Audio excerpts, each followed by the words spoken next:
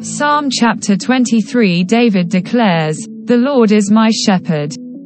A psalm of David. 1. The Lord is my shepherd, I shall not be want.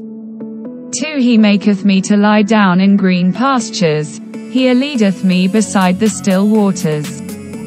3. He restoreth my soul, he leadeth me in the paths of a righteousness for his name's sake.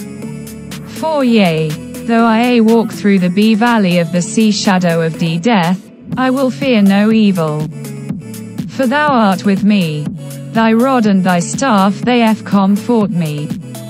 5. Thou preparest a table before me in the presence of mine enemies.